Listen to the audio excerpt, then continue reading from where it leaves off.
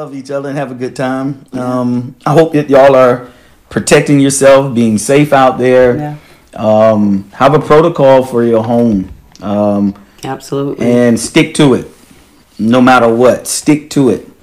There's a lot going on. So Friday night we'll cover some more ground on carnivores, and hopefully we can get into some end time teaching there, find out where we should be at today as we begin to preach the gospel of the good news of Jesus Christ. I really wanted to finish up a little bit from last week, and we are on our journey of understanding the spirit of fear.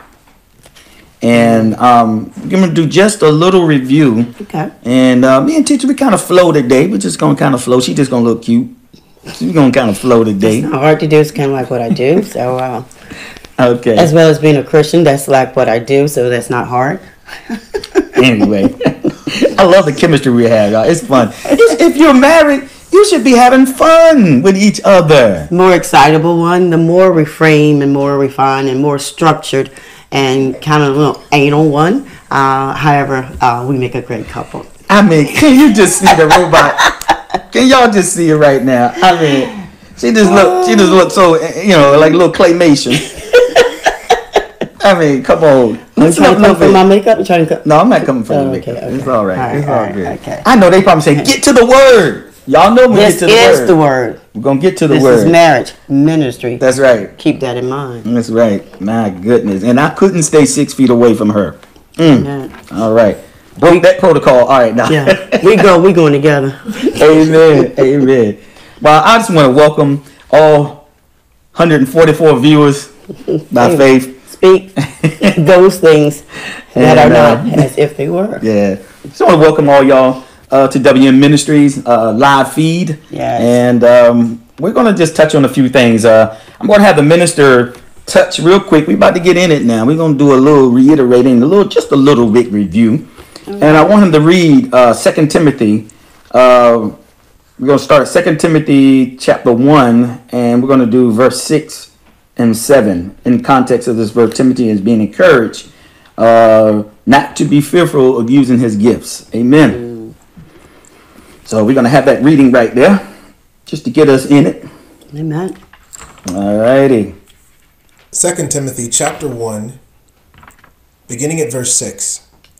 That is why I would remind you to stir up, rekindle the embers of, fan the flame of, and keep burning the gracious gift of God, the inner fire that is in you by means of the laying on of my hands, with those of the elders at your ordination.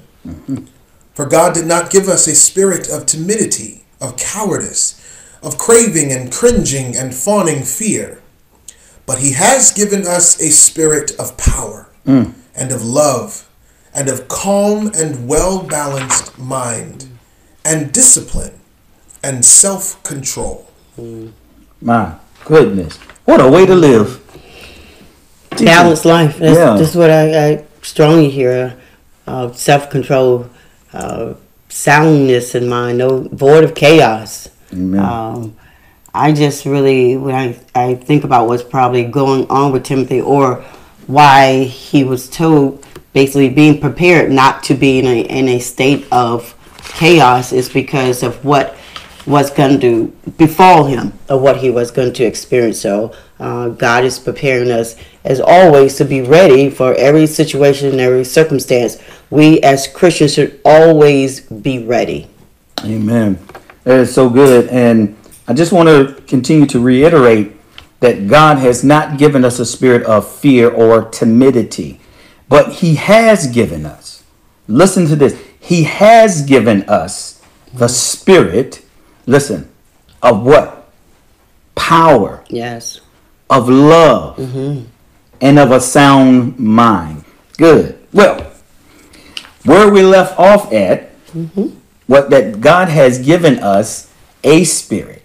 He's given us a spirit of, listen, of power. He's given us a spirit of love.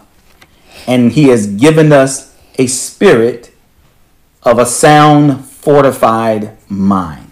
Absolutely. It takes those three elements, listen, to defeat and conquer fear. Not that God can't do it, but that's what he's given us, because we have a part in this. We have a part in this, in fighting this thing called fear, this spirit. Amen. And they're all encompassed in God's gracing. So we've been graced with that power, love, and sound mind when it comes to fear. It is a gracing, and a gracing, we'll talk a little later about gracing, because this is a power that you have the ability through the spirit of the truth of the word of God. It transforms your mind to the mind of Christ, which enable you to be empowered. Amen. So, and I love that, empowered. And he has given us that power. We have the ability, and we have the power, and we have the might, but you have to understand the things of the spirit realm. And one of the ways that we have, you have to have the power of the revelation of the spirit, because you have got to have the reality of that. If the revelation of the power, the love, and the sound mind is not a reality to you, then you can't live it out. Then it cannot graft into you. It's not your reality. Fear would be your reality. Doom would be your reality. Dread would be your reality. But he's telling you that I've given you the spirit. Absolutely. And he is the God of spirits. So I just think that before you go on, you got to have that revelation of all three of those. Remember, if you don't have the revelation, if you don't have the revelation of the spirit, it is not upon you, then you can't do anything. You can read and study all you want, but you won't be empowered. You have to believe. My goodness, this is some good stuff right here. This is a little quick review. And I told you last week that death is a spirit. Before there's a physical death, there has to be a proposition made to that person that's in that bed.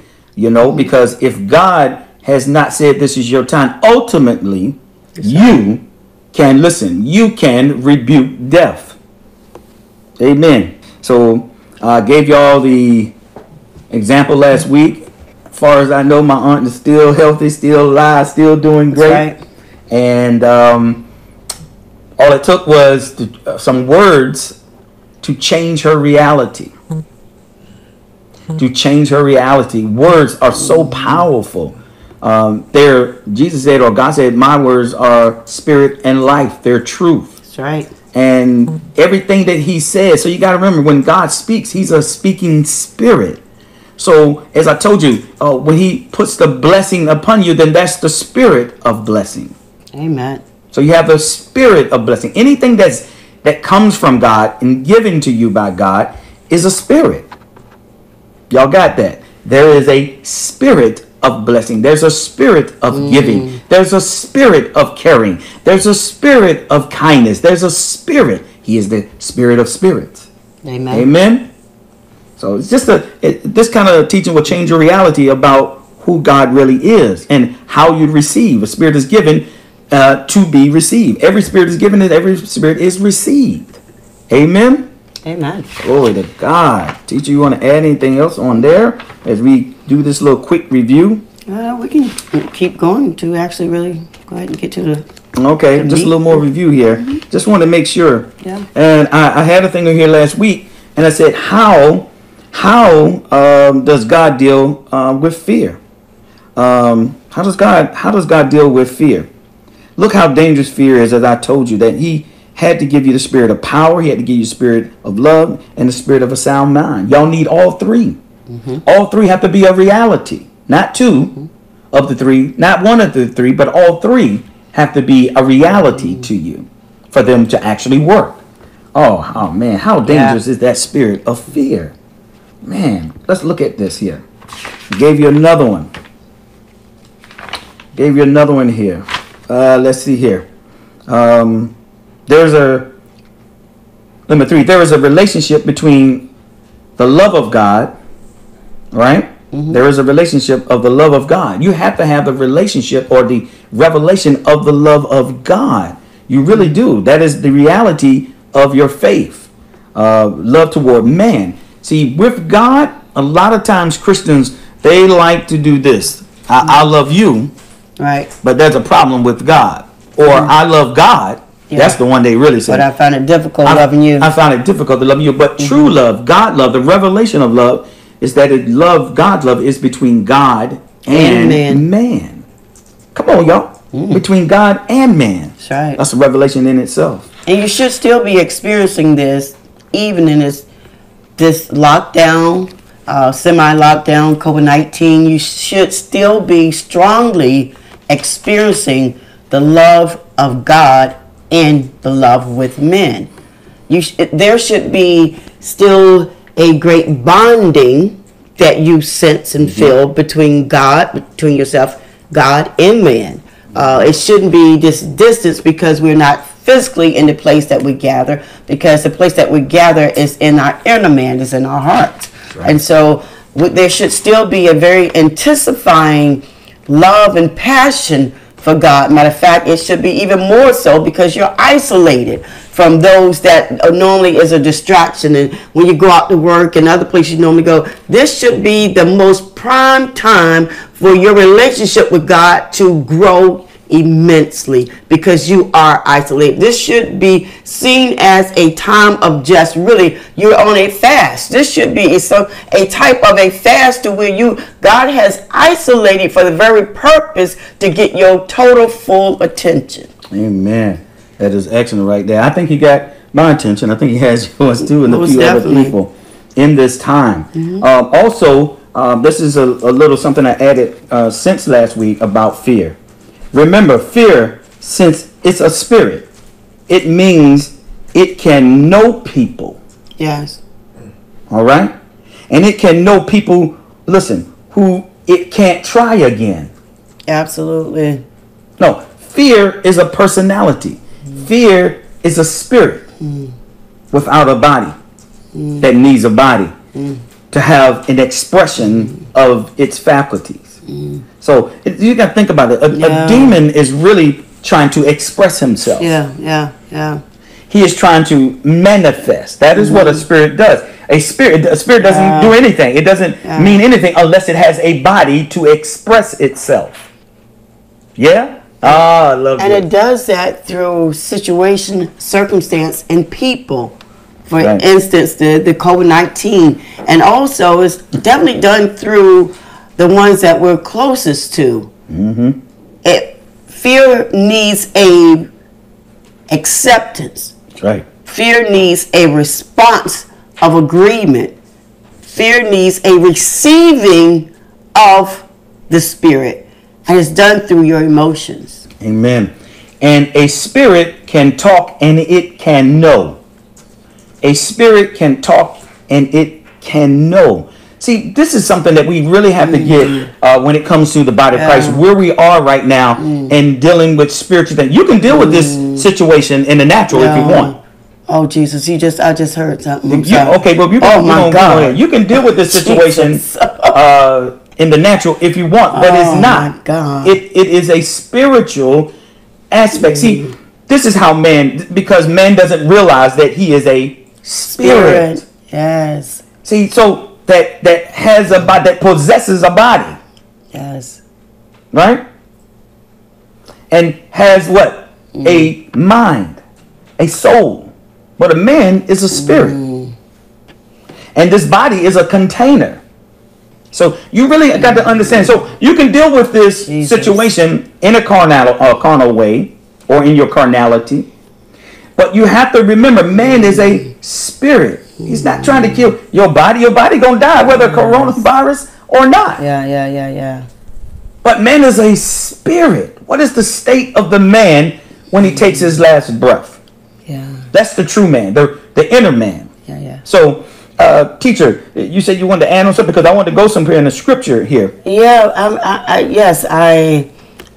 I'm sorry. This is where I'm hearing. When I hear it, it's like the download comes real quick, and if I don't get it out, is try to run and catch what God just said. Amen. But when He says, "I haven't given you the spirit of fear," so But he has given us peace. Peace is our balancer. Right. And so how we know when the spirit of fear is present is because my peace, that which he's given me, which is my comforter. So when I don't sense my comforter, my peace is being disturbed, which means that there is another spirit that's present. See, we can't go on with our life responding in certain ways, and we're not realizing fear itself is not just a dread, but fear comes in many forms. And when you're not at peace, that means that the comforter is not in a state of being to where he is manifesting his spirit of peace. Which means that now this is the thing that caused me to discipline my thoughts, because I know that my peace is not with me. And so this sends off an alarm that I need to regulate now immediately my emotions, because my peace has just been invaded. Oh, see, I just felt something right there. I'm just trying to tell you right now, this thing is real deep. This fear. Go ahead, Pastor. I mean, I could just do some things in the spirit, but who's really ready for it? Who's really ready for Holy Spirit? Who's really ready for Holy Spirit? Go ahead, Pastor. Keep the hands still. All right. Oh, Jesus. So here we go. Here we go. Listen, just put a disclaimer in case it fall off again. We're going to reconnect, okay? In case things fall off again, we're going to reconnect. All right, here we go. So, teacher, I love what you said right now, what you just said. So, remember what I said. Peace is a spirit. And it can know you. You said fear is a spirit. Oh, yeah. I'm sorry. Fear is a spirit. And it means that it knows people. And it knows people who it can't try again. Okay? So, go with me to Luke 4, 33 and 34. Amplified. I may switch up a couple of versions on you, so be ready. Feel so restricted, but go ahead. Go to the book. Jesus, the Holy Scripture. That's why you have to do the pad, maybe. All right, Luke 4, 33 and 34. And it so reads, Now in the synagogue there was a man who was possessed by the foul spirit of a demon. Yeah.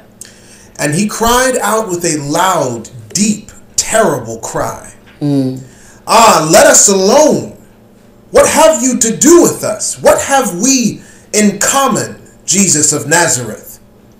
Have you come to destroy us? I know who you are, the Holy One of God. Goodness. Now, this spirit was knowledgeable. Listen to this. This spirit was knowledgeable of Jesus. No. They're intelligent. Okay? This spirit had knowledge of Jesus. Listen, the Word. Yeah. It had the Word of God. And it knew its purpose. And it knew its destiny. It knew its end. Yeah. See, you're going to deal with the enemy in a different realm when you have understanding now.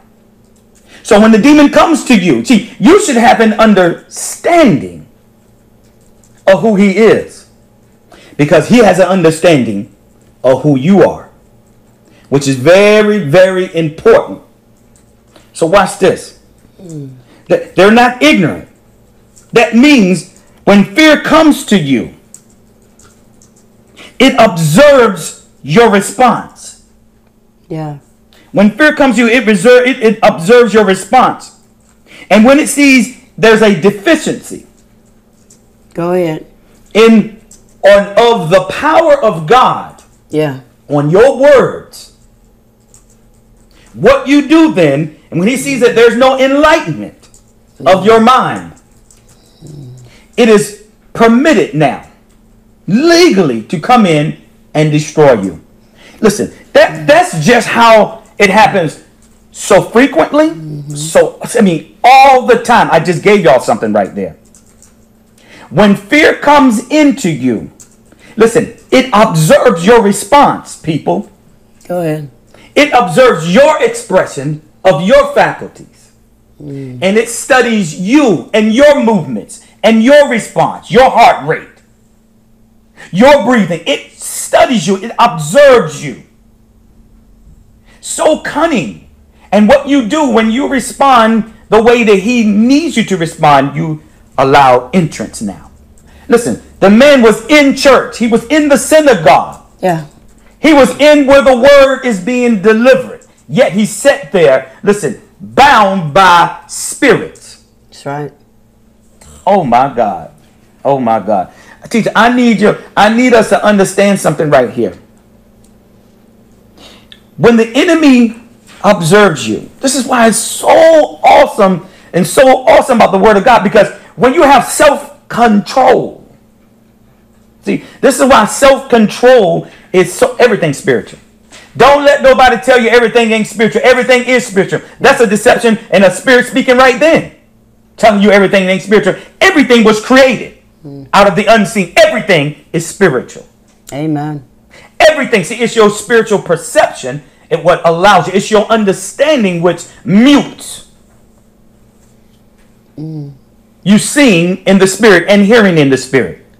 Because everything God does, if you're believers, everything he does is spiritual. That's right. My whole interaction with him is spiritual. I just need this body to interact. Listen, in this dispensation. Yes. In time, in the physical. But everything is spiritual. Can I get us to really grasp a hold of that?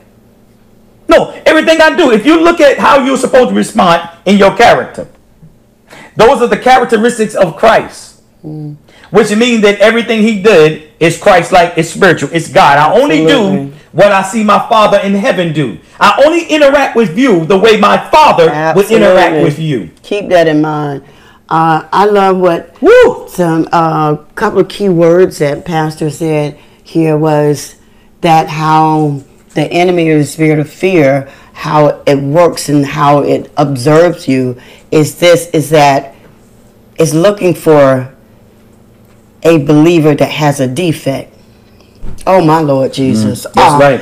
Jesus, it's just a word that I need to hear from God. See that word defect. The enemy is looking for a Christian with a defect. A deficiency. But the word of God says, this is why he says, I've given you power. I haven't given you the spirit of fear.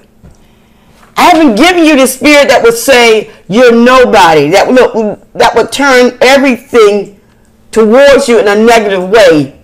And how you perceive and see yourself. Right. Because I made you over. And when I made you over, I made you in my image. Perfect. That's right. But he's looking for that defect, and that defect is in the faculty. This is why God says, I've given you a sound mind. That's right.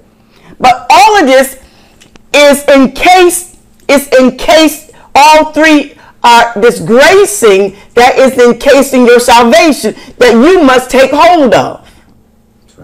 So it's that sound mind that if you don't have that sound mind, see, it's your faculties that's weak. It's a defect in your faculty. Your faculties. So that is a way for him to get in. Amen. Your way of thinking, your way of reasoning is deficient. I often tell a lot of people I talk to is that stop thinking there's something wrong with you. That is the entrance. Yes. It's that I just need to be, improve. I need to grow. I need to develop more in the image of Christ. Because this is how the enemy enter in. Is how we see ourselves. This is his fear. Is how we see ourselves through the eyes of other people, through society. But this is the great deception that you have a flaw. But this is why God said, he put you back in the hand of the potter, and he will make you over. See, he has to break you. See, because there is a defect. But you have to be willing to be broken so you can be made over, which makes you whole. And there's oh my God, we got some places to go. I'm going to just hold back. That's what I'm going to do. I'm going to hold back. So, teacher, no, you got to hold back. So, listen. I'm going to hold back. So what you said just now, so God puts us in difficult situations. Listen, so we can grow. So you can Hold up. Go ahead, teacher. Go So ahead. you can be broken. You have to be put in the most horrific situation so you can be broken. Right. And there's nowhere else to turn except to the hands of the potter. Ah, glory to God. Jesus. She done set my things way up. Jesus, I'm sorry. Levels. Oh, glory to God. Jesus, I'm sorry. But for real, Jesus. God places you in there. So think about your life right now. Think about where we are right now. You got some people, listen, that's going to go stare crazy because you can't go outside. You can't function. It'll cause you, listen, fear of being in isolation will cause you to go insane. Like when they put prisoners in isolation. See, in that isolation, it comes from them hurting themselves or hurting other people. Like this virus. So this isolation, see, people, what we should be doing is growing, listen, in our patience and our tolerance. Right. We're studying, understanding the people that I'm housed with. Yes. And how they function and how do we operate under stress. This is an opportunity for us and the body of Christ to grow. Amen. God places us in these situations so we can grow, and they're temporary. It's a season, and seasons are designed to change. So this is why it's so important to us to really understand these situations, teacher, that he puts us in. Yeah. See, and I'm not fighting it. Who's fighting it? I'm not going to fight this because there's a situation. Some of you need to be still. That's right. Some of you need to be put in this situation to deal with you. Oh, my God. Because a lot of us are just too busy and not really dealing with the real, issues of your heart. Of self. And what isolation does, it allows you to be put in a position to deal with your isolation. Listen, the isolation of your heart, where you are. Y'all get that? This situation will put you where you are. You'll find out, do you really love your wife? Do you really love your children? Do you really love your spouse? Yeah. Do you really love God? It'll put you in this position to really reflect. That's right. It gives you a chance to think. This is why we had a Sabbath rest. Amen? Yeah. So you can be on this Sabbath or where you get sabbatical from. Amen? Yeah. Amen. So I'm on a sabbatical. We're on a sabbatical. And I'm enjoying it. Amen. Glory to God. So we're talking about this thing about fear. We're just kind of closing it up. I just want to kind of bring it to an end. Jesus. Well, it ain't going to never be to an end, but we're going to bring it to a conclusion at this series. Listen, watch this, teacher. Sometimes people might say, I had a dream. Yeah. I'm giving y'all an example. Sometimes people might say, I had a dream. And I saw you die in that dream. Go ahead. That person might be sincere. But the spirit of fear takes that opportunity now. That's right. And he wants to now start to manipulate your understanding. So watch this. Hold on. We got to see this. So a lot of times you can have dreams and dreams and vision. You can see things that are tragic. Yeah. But listen, fear is waiting at the door. Jesus. It's waiting, listen, to enter in. I don't have to receive it. It's trying to get you to receive. Spirits are given, so spirits are received. Yeah. So it knows the damage and the trauma that it's trying to invoke in you. Just by somebody say, I saw you die in a dream. Oh, can y'all hear that, somebody? And what it does, it creeps in and takes that opportunity to manipulate you. That's right. Absolutely. So when you hear that loved one dies, when you hear that loved one dies, it does something to you. It does something to you. It does something to you. And what fear does, it starts to capitalize on that. That's right. It starts to make it the forefront. Meditation. It knows how to work in you. Fear does. My goodness. The problem is you don't know how it works in you. Absolutely. You don't know the gift. You don't know the spirits that's been given to you to annihilate, to conquer death. You have the opportunity. Listen, because he haven't given us the spirit of fear, we have the victory. We have the opportunity to conquer death itself. He did when he went to the grave and took back the keys of death and sin. He said, where is your sting now, death? Where is your sting? That's right. Where is it? I've taken that from you. My goodness. See, this is just too much. This is it. So, he capitalizes on that fear. And says, who's next? When you find that loved one died, what he'll say is, who's next? That's what fear, that's the voice of fear. Lord. Who's next? I already got you, I already planted the seed in you, but who's next? It'll come after your loved ones, your children, your parents. Okay. Oh, it will do it. My goodness. Fear is a very dangerous spirit, but we do have the answer for it. Amen. Wow. Glory to God. Listen, and then watch this. So, fear loves hospitals. Jesus, it got me some places. We're going to go some places too. Watch this. Fear loves hospitals. It grows stronger and faster in those places. Oh my God.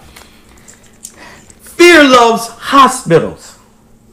Where's everybody? Where are they putting up all the tents? Where are they putting up all the people? In hospitals.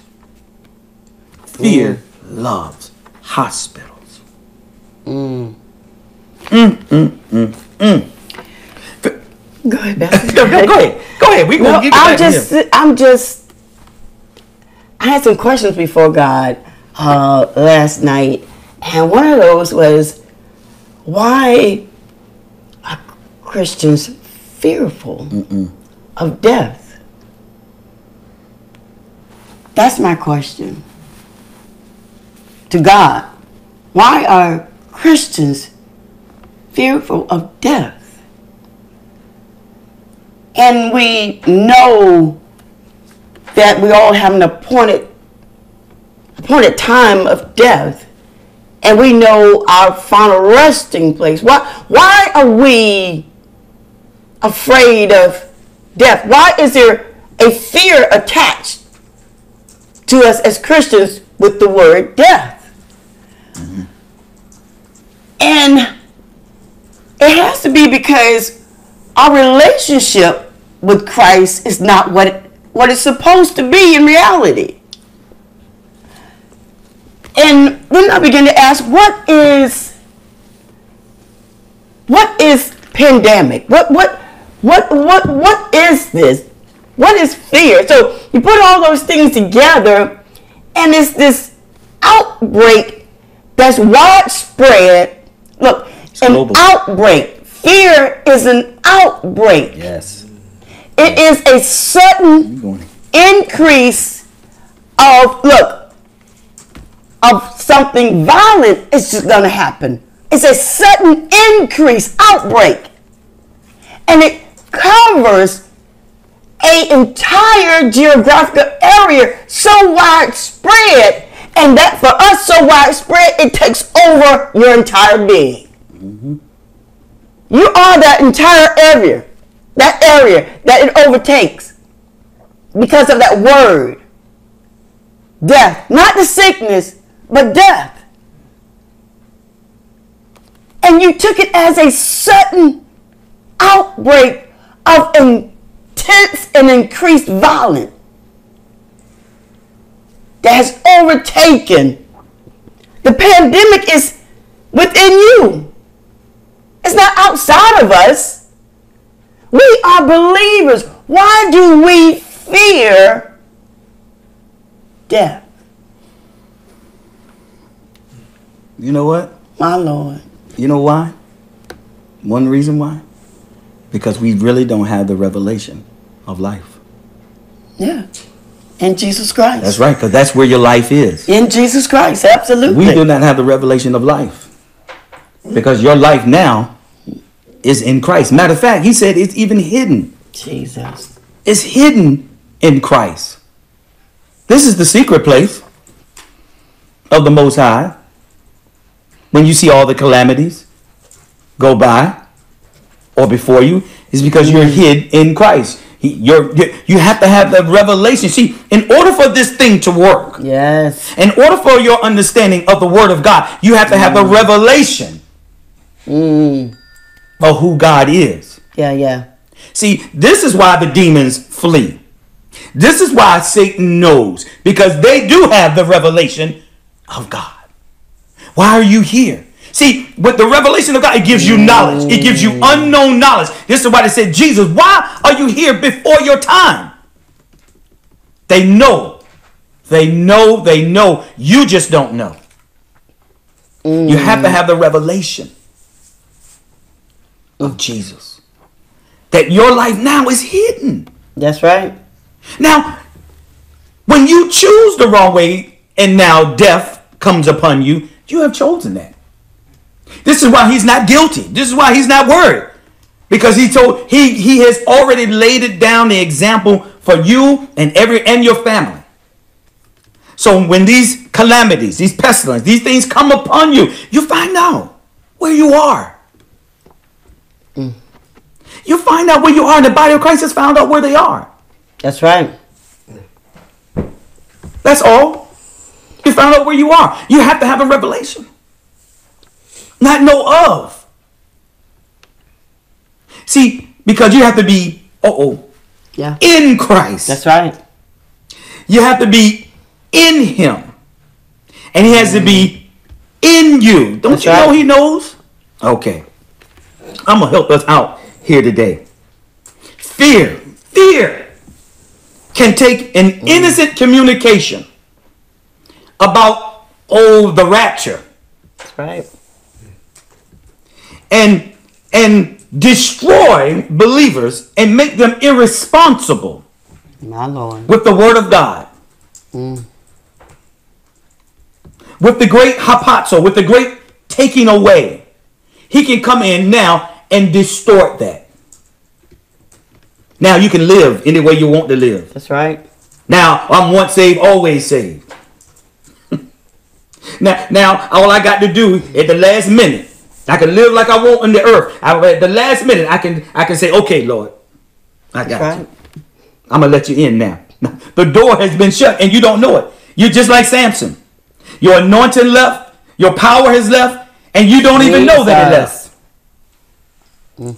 Okay, here we go. They like, change from there, Pastor. Change from there. Hopefully, hope nobody don't drop off on that one. Listen to this. The spirit of fear has destroyed and has stopped a lot of people from receiving and from rising up and producing a lot of things. Exactly. A lot of us going to go to the grave with books and playwrights and inventions and, designs and all kind of things. We're going to go to the grave. Listen, they're going to still be with us. And because you had fear of failure, I'm going to show y'all what success is too. We had fear of failure. He kept you stagnant. He kept you, idle. That's right.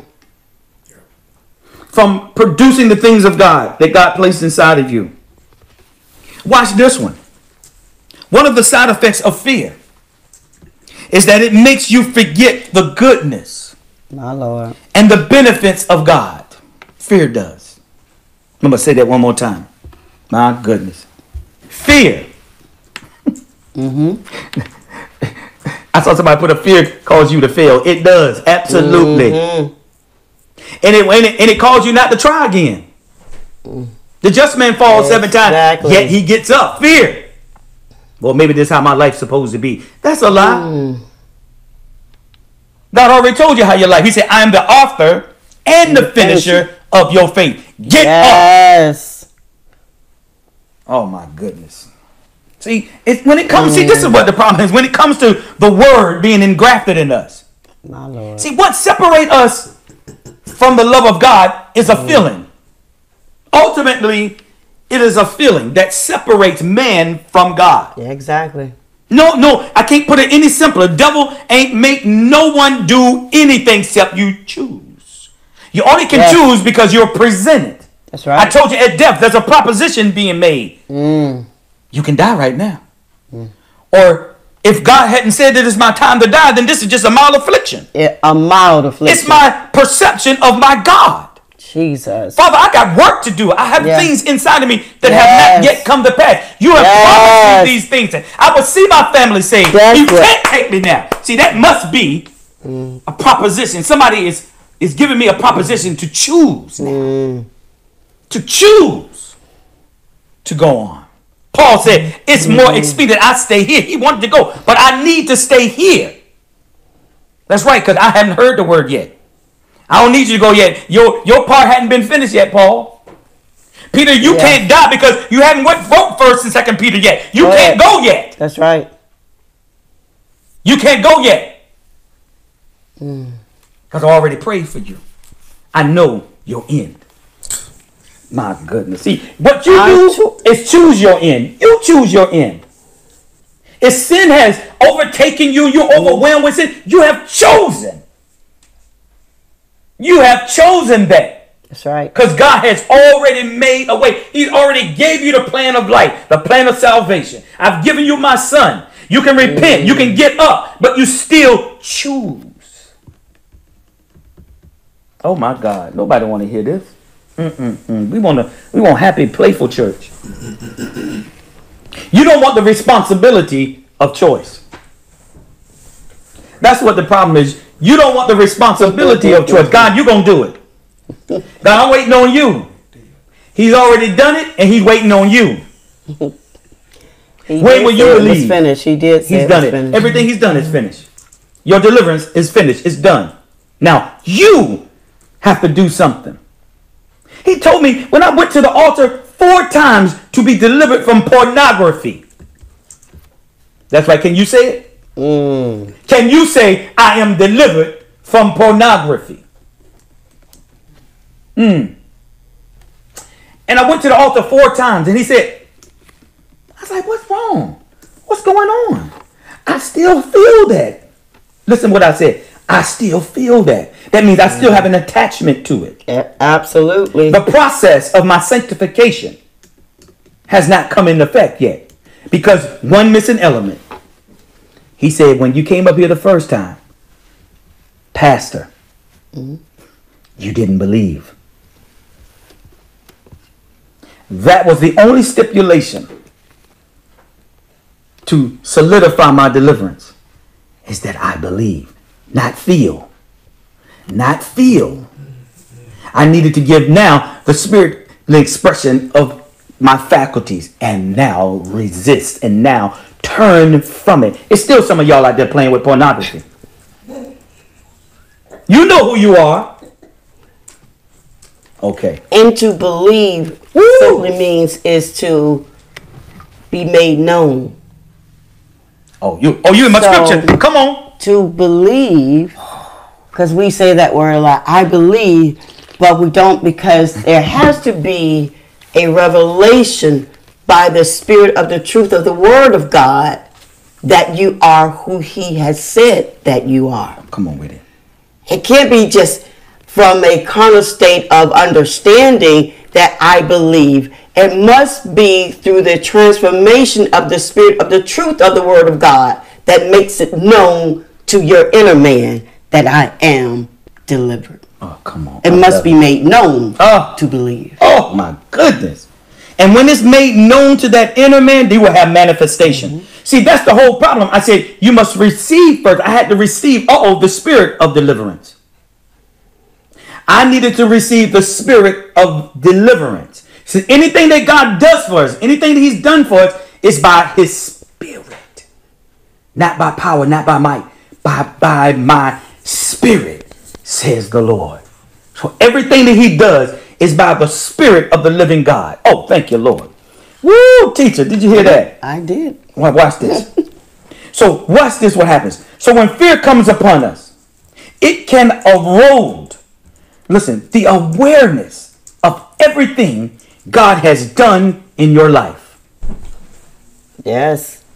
Oh, my goodness. Oh, how soon we forget. Yes. My goodness. I wish we had something that's go ding, ding, ding, ding, ding, ding, ding, ding. That's the one. Did it.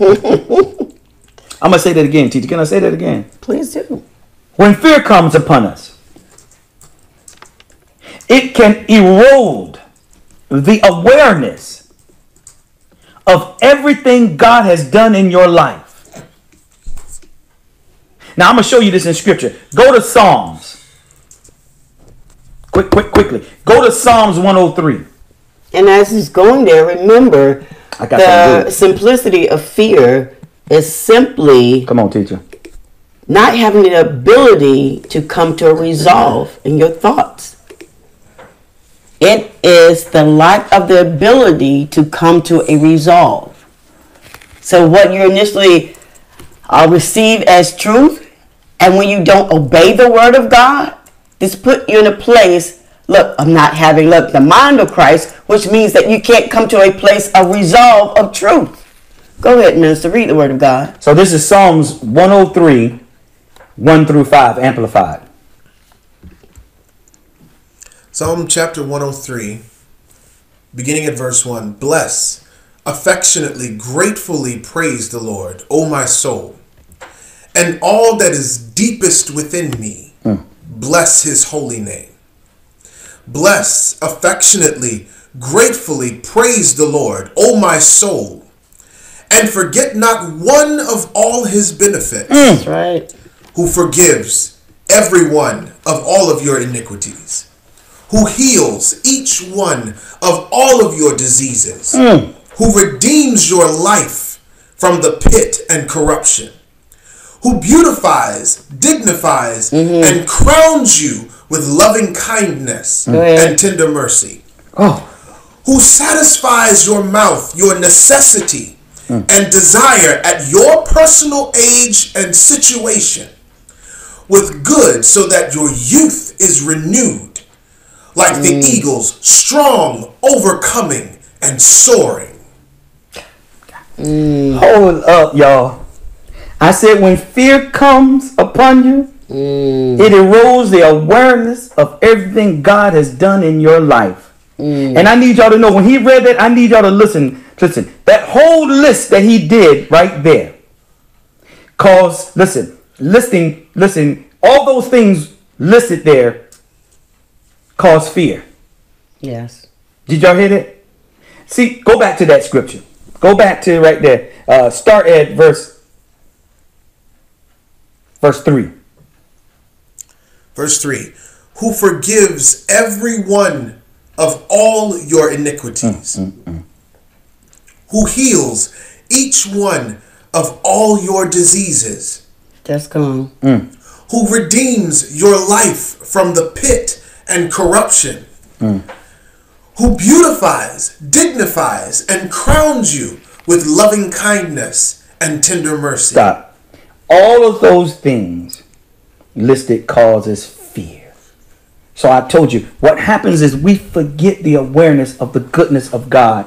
This is where the church is right now. I'm trying to find out where we at. Yeah. Because all of these things cause fear. An entrance for a spirit. Listen to this. See, you want we want even the ability to show, we don't even have the ability to show gratitude and bless him when fear comes on. Nobody's talking about, oh God, in this, thank you. I see you working. Yeah. I saw all that you've done, even if my life is required right now, but I see you have already, I have gratitude. He said, oh, bless my soul. Yeah. Listen, he started bless, affectionately, gratefully praise the Lord. Oh, my soul, my mind don't want to go there. Yeah. My mind don't want to go there. But I'm telling you, I'm commending my mind, my soul, to bless the Lord in this. This is what he's saying. Because fear has come upon. Nobody want to really deal with it. We don't know how to respond in these times, in these days, in these days yet to come. That's the real teaching that I want to get to, is about the days that are coming. Amen. Listen to this. When you lose the ability to be afraid of evil, there is no limit to what your life can be when God grants you the grace to reject fear. My God. Oh, Say that right there. Say that again. I'm going to say that again. Y'all want me to say that again? I'm going to say that again. When you lose the ability, you can actually lose the ability to be afraid of evil. When you lose the ability to be afraid of evil, there is no limit to what your life can be when God grants you grace to reject fear. So evil, we're talking about what's perverse, what's wrong. When you lose the ability to really reject what's corrupt, what's wrong thoughts and deeds, evil speaking. Wow, Pastor. That's the deep right there. This is how fear has its home, because evil is welcome. That's right. What's wrong is welcome. So it's just like he told the lady, go and sin no more. Why would he tell her to do that if it wasn't a possibility? No, sorry, I'm going to change it. If it wasn't a reality. Yeah. Because it would have to be a reality to her to go and sin no more. That he said it. Now listen, Jesus, listen, the word incarnate said go. The word, just like you read the word, the logos, it said go and sin no more. But now you also can hear it by the Spirit of God. Go and sin no more. He hadn't given the Spirit up then. But yet he did, because he was slain before the foundation of the world. See, that's his reality. So you really have no excuse, because my work was done before you existed. Now he's telling you by the Spirit, grab a hold of that reality. And you'll move forward with that reality. And you'll be with me eternally with that reality. See, this is what we're missing in the whole body of Christ. We don't have the reality of who Jesus is. We don't have the revelation of Jesus, the Word. Oh, my goodness. Because if you did, your reality, your perspective, your cognizant thoughts would be different. You would have the very mind of God. You would have the fullness of the Godhead embodied in you. Oh, my decisions, my choices. Oh, my yearnings. Oh, my passion. Oh, it has a path and it's directed right back to the Father. Jesus said, I only do what I see my Father in heaven do. See, that's what you're supposed to be telling your flesh. That's what David was saying. Now bless the Lord, your mind, your crazy self. Forget not the benefits of what God has done for us. Yes. I'm telling you, these are all the elements of fear that have gotten in right now. He's healed me. Fear. When you're not healed, fear is there. When you're not delivered, fear is there. Woo! When you won't allow people to love you properly, fear is there. When you won't let go of forgiveness, listen, fear is there. Those are all entrants for fear. I told you, fear has the courage to be bold enough to hold the door for all the other spirits. Okay, I'm going to show y'all what's happening right now. Most people don't give. Most people don't give. I'm just going to say, most people don't give because of fear. Not people that definitely in ministry. They are bountifully givers. Amen. I speak that and declare that over your life. Listen. Most people don't give because of fear. That there is an insufficiency. This is why you don't give. Because it's an insufficiency. And that they may never rise, listen, out of it. Because you also see giving as a loss and not gain. Hello? Pastor, yes, it just seemed that before we can go so deep in fear, is that before fear comes on the scene, or how it migrates in the whole thought process of humanity, is that because of our peace, and I realize often when I speak about my self-control and my peace, is that when peace is not there, then it means that evil is permissible. That's right. That's right. See, we don't realize how important it is to maintain the peace of God in your life. Because if not, sin is permissible. Because if I don't maintain the peace of God, I am at a state of being diseased, being disturbed. So yes, I can't give because I'm not at peace. Something in me or inside of me, I'm disturbed, which means that I can't make a decision to do what is good because there is a disturbance in me, which calls me not to trust God because I don't have God's peace. So this gives the permissible will of fear to come because I'm disturbed. This is why when he speaks about this sound mind has to happen, because if not, we give permission for evil, for wrong thoughts. We don't think it's evil to have wrong thoughts. It is. He speaks about this disease. Disease is a dis-ease. It's pain. We can't seem to go through anything painful. Pain, discomfort. But I know why when it comes to the peace of God. Amen. Why you have to have that.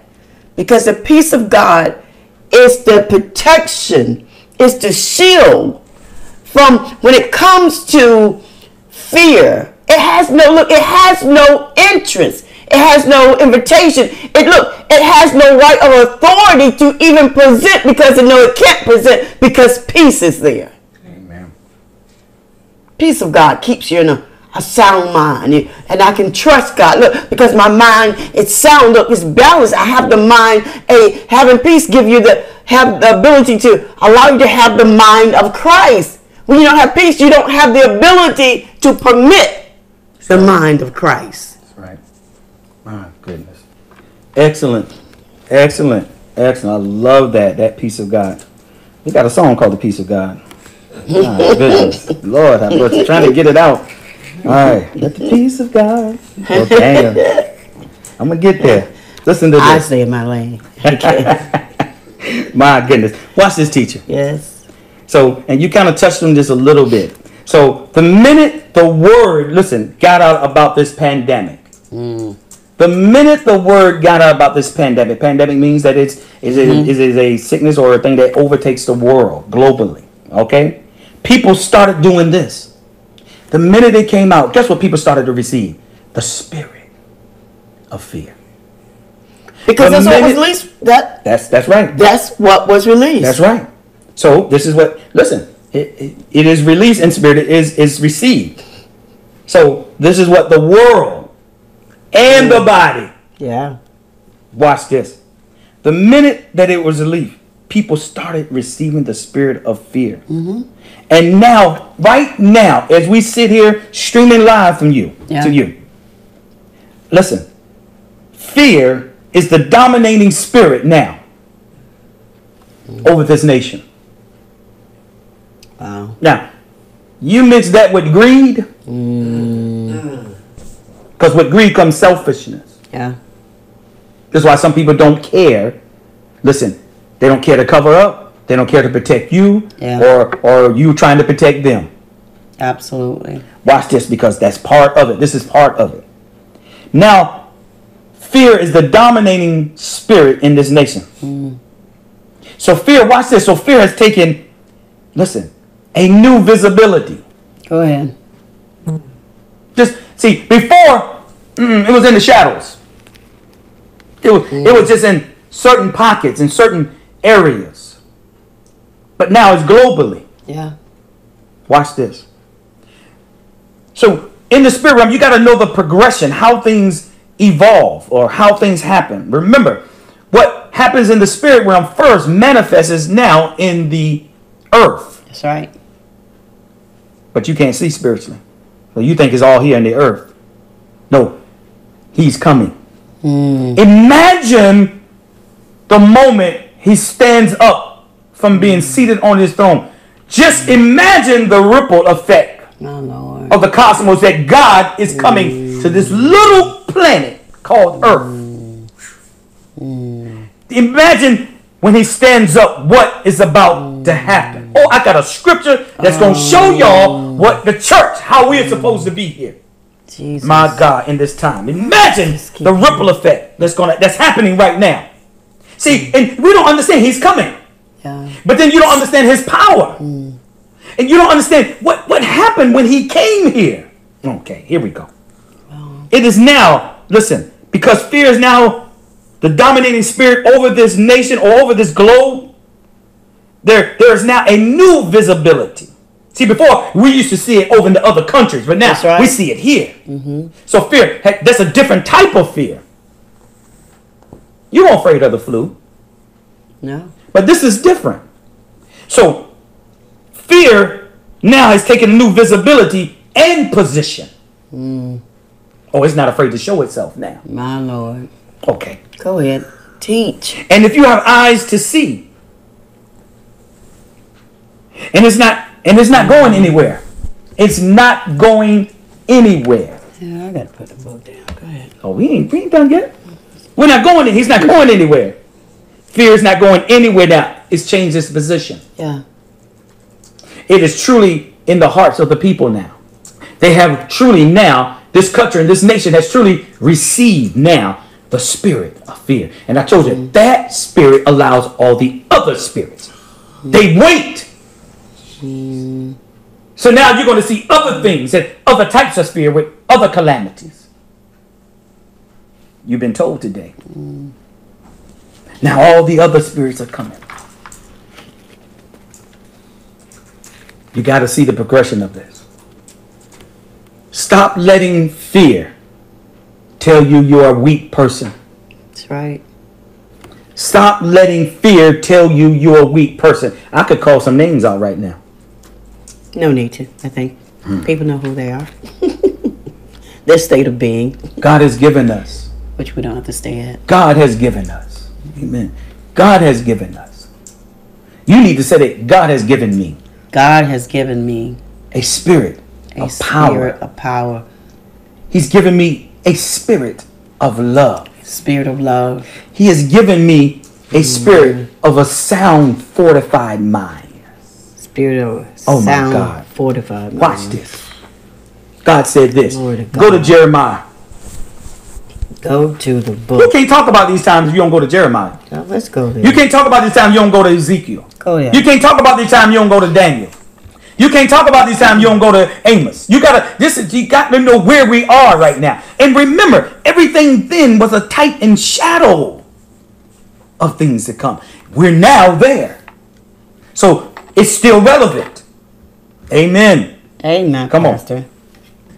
Jeremiah 31:3 amplified. You have to have a revelation of this. Jeremiah chapter 30 and verse 1. The word that came to Jeremiah from the Lord. Thus says the Lord, the God of Israel, write all the words that I have spoken to you in a book.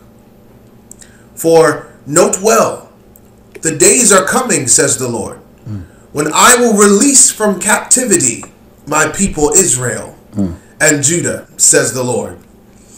And I will cause them to return to the land that I gave to their fathers, and they will possess it. My God. And they will possess it. Did you go to Jeremiah 31:3? He didn't go to Jeremiah 31:3. But that's good too. You ought to possess heaven. Amen. Glory to God. Jeremiah chapter 31 and verse 3. The Lord appeared from of old to me, Israel, saying, yes, I have loved you with an everlasting love. Yes. Therefore, with loving kindness have I drawn you and continued my faithfulness to you. Oh my God. See, you have to have the revelation that God loves you and that there is victory there. He said, I have loved you with an everlasting love. He said, I have loved you unashamedly. My goodness. With an everlasting love, I have drawn you. Listen, with my love and my kindness, I've drawn you with that. See, but if you don't have the revelation of who he is or the word of God, see, this means nothing. Absolutely not. It's just words. But see, my spirit man hears that, and it is drawn. He says, I've loved you, Rod, with an everlasting love. And with my loving kindness. See, that right there trumps whatever my desire of my flesh is. Whatever direction, listen, that my soul wanted to go. When I hear that God has loved me with an everlasting love, and he has drawn me with his love and kindness, I'm compelled. I'm compelled to follow him. I'm compelled to serve him. Yes. I'm compelled to keep his commandments. I'm compelled to fight this flesh. I'm compelled to walk in my deliverance. Man, do y'all understand that? Now, I got another one for you. And then he said, what can separate us from the love of God? Romans. Romans 8. 35 through 39. Teacher, he said, I've loved you with an everlasting love. Everybody listening, God has said, I've loved thee with an everlasting love. See, but if you don't have a revelation of what love is, who he is, this means nothing. Seek me out as though I'm hidden treasure. Apostle Paul said, I'm your bond servant. He said, I'm your love slave. And when he was even put in chains and he was arrested, he had a spiritual perspective. And his spiritual perspective, of course, the earthly one would have been that I'm locked behind bars and all what I've done for God and all how I'm feeling and all this pain and all this treatment and everything I'm going through. But he remembered from a spiritual perspective how he had enslaved himself to his creator. He said, because you came after me. You apprehended me, Lord God. And he said, I am your slave. And back in those days, a slave would even mean to be chained to a chariot as you walk through it. And he was at one point at a home. He was home, had a home being arrested, being at home. And so he had some type of freedom. So even still while he was homebound being arrested, he was still preaching the gospel. Amen. He said, because of the understanding and the love that I have through my salvation, he was kept being reminded of the love that God has for him, not had for him, has for him. Amen. And because of that, and the cross and all what it meant and all the redemption and all the blood that was shed, his salvation what kept him to be reminded of me being a slave to my creator and always having to be in a heavenly perspective in all of his situations. In the worst situation, he still glorified God and counted himself worthy to go through what he went through. My goodness. Oh my God. That's how we have to choose. Our choices that we make can't be a choice of our earthly choice. It has to be a perspective from a spiritual way of thinking. And that's how Apostle Paul thought. He thought from a heavenly perspective. And because we don't think on a heavenly perspective, we are fearful, we are hurt, we're angry, we can't forgive, you're going through a lot of unnecessary, undue stress because of your lack of being empowered. We're supposed to be continually being empowered by being sanctified over and over again. The process of being sanctified and set apart is through our salvation that we should continue to get our renewal and our refresh. Go ahead, man of God, to the word of God. I love that. I love it. That's awesome. This is Romans chapter 8, beginning at verse 35. Who shall ever separate us from Christ's love? Shall suffering and affliction and tribulation, or calamity and distress, or persecution, or hunger, or destitution, or peril, or sword? Even as it is written, for thy sake we are put to death all the day long. We are regarded and counted as sheep for the slaughter. Yet amid all these things we are more than conquerors, and gain a surpassing victory through him who loved us. For I am persuaded beyond doubt, am sure that neither death, nor life, nor angels, nor principalities, nor things impending and threatening, nor things to come, nor powers, nor height, nor depth, nor anything else in all creation will be able to separate us from the love of God, which is in Christ Jesus our Lord. Oh my God. Now that's how you read the word right there. See, that's a heartfelt. So when we pray, that's how we're supposed to pray. A heartfelt and with an understanding. See, you read that scripture right there, you will have understanding. He said, nothing will cause me to perish. What could separate me from you? Nothing. No calamity. And it says no persecution. And in the New King James, it says no famine, no nakedness, no sword. That sword means no war. Nothing. Nothing on earth, in the earth, or under the earth. Nothing that can come upon it can separate my love from you. I've loved you with an everlasting love. Man, I have so much. I did not even get into what I had. I want to go. Who want to go? Who want to go? Somebody text. They want to keep going. Pastor, Lord help. Lord help.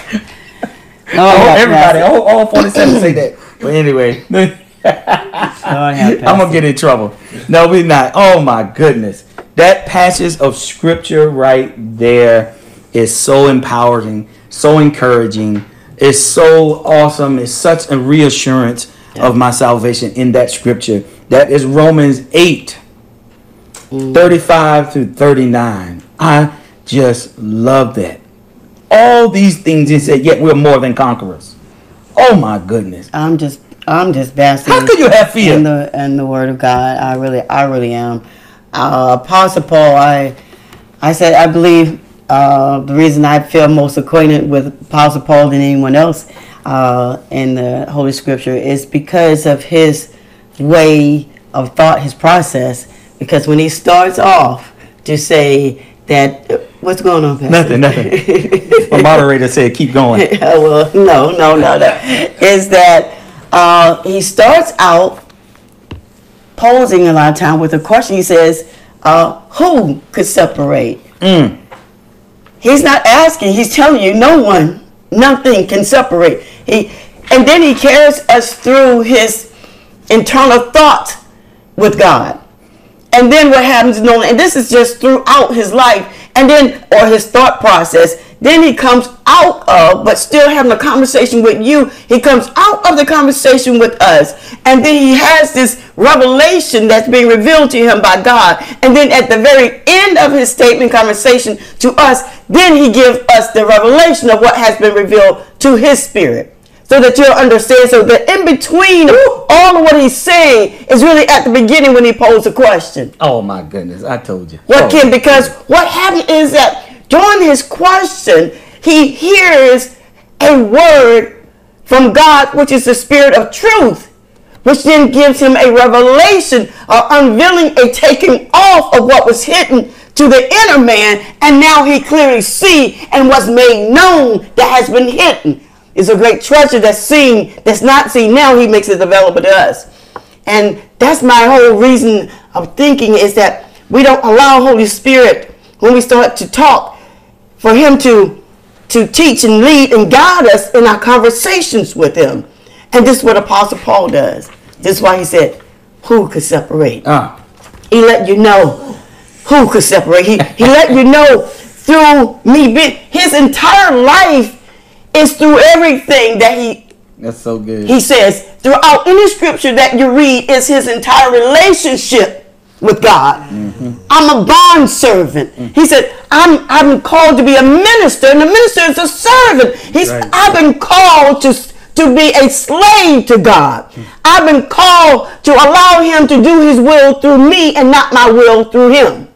He said, I've been called to die all the day long. I've been called to die. I've been called to die. Oh, see, y'all not ready. Y'all ain't not ready to die. He said, I've been called for this. I've been equipped for this. He said, but there has to be a revelation of your salvation, because in your salvation is the infusing of the energy and the power and the authority to live the life of a Christian. It's in your salvation, man and woman of God. My goodness. Teacher. That is so good. Jesus. That exegesis of that is revelatory. We're at the end. We're at the end. So we've been talking about fear. I don't know if I'm going to close with it this week. We may go back and review some more or bring some more revelation next week. Just stay tuned. But just know that in that scripture, and you're so right, the question that he poses already has the revelation of it in there. Jesus. And he's telling you, I love it because he's like, man, are you serious? Who can separate? Oh! So then listen to what it says. It shall suffering, shall affliction, shall tribulation, shall calamity, shall distress. Listen, he's talking to fear. Yeah. He's talking to fear. Yeah. He's directing it exactly to fear. Boldly. He said, see, this is how revelation works. This is how it happened. You see the team? He said, I stand in my power of my resurrection through Christ Jesus, and I can speak to fear. You gotta wait till the end. You gotta wait till the end. You can't do it. Because at the end, that's where it is. Really, it's not the end. It's just the beginning. See, that's how he dropped that in there. He's speaking to fear. My God.